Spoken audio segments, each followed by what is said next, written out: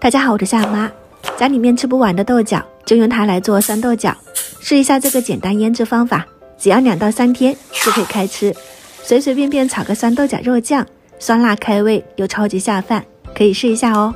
摘回来的豆角要把里面有虫眼的地方去掉，还有用手一按是软的，这样里面是空心的也不要。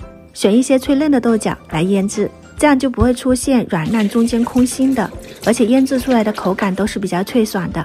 清洗干净后，我们放到晾架上面，放到通风处，把表面的水分晾干，再切成粗一点的豆角粒，像我切的这个状态就可以了。然后加入食用盐，直接给它拌均匀，不要抓捏。如果抓捏的话呢，容易把豆角的水分给它抓出来。拌均匀就可以开始灌装了。容器可以用家里面的玻璃密封罐，或者是刚喝完水的这种矿泉水瓶，清洗干净，把水分晾干就可以了。装入豆角粒就搞定了，不用放其他的东西。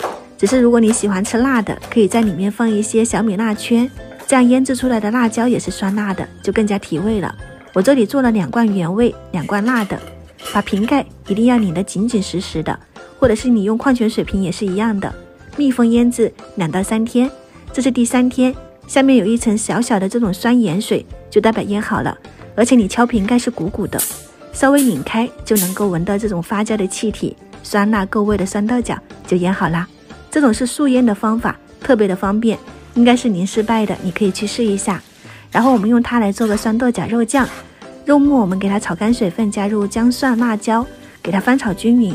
水分炒的差不多了，就开始调味，加入酱油调色，然后少量的食用盐，一点点味精、白糖提鲜，再把我们的酸豆角倒进去，翻炒均匀，把里面的酸盐水稍微炒干一下，就可以出锅了。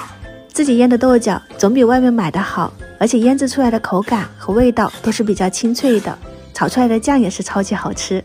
稍微给它放冷后，我们就可以盛出来装瓶，放到冰箱冷藏吃上一段时间了。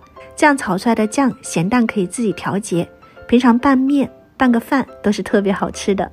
如果你也想吃，可以点赞收藏起来试一下。喜欢我的视频别忘了关注我哦，我是夏妈，我们下期再见。